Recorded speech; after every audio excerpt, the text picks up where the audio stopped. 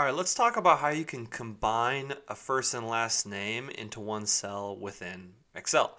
So this is actually pretty simple, so this will be a quick video, but basically, say here we have a list of names here and we want to have the full name listed in this cell. So what we would do is we would use the equals concatenate formula right here. And then what we're going to want to do is select John's name because we want the cell to say John Anderson, right? So we want it to say John, and then we want to do comma.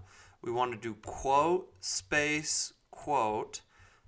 And what that's going to do is leave a space in between John and Anderson. If we didn't do this, it would just say John Anderson, one word, right? So then we'll do comma, Anderson, and we'll hit enter.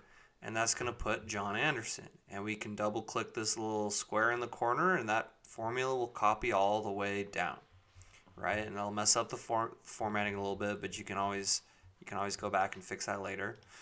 All right, so now let's say, for example, we have a middle name as well. We'll say this, we'll just copy the first names and put them there so I don't have to think about middle names. So basically we're going to go back into this formula. So right now B3 is the first name, comma, space, and then we're going to want to do another comma, select the middle name, comma, quote, space, quote again, and then we're going to hit enter. And then we can copy that down as well. And there we have our full names, including first, middle, and last. So just a super way to combine those together. Thanks for watching. Appreciate it, and have a great rest of your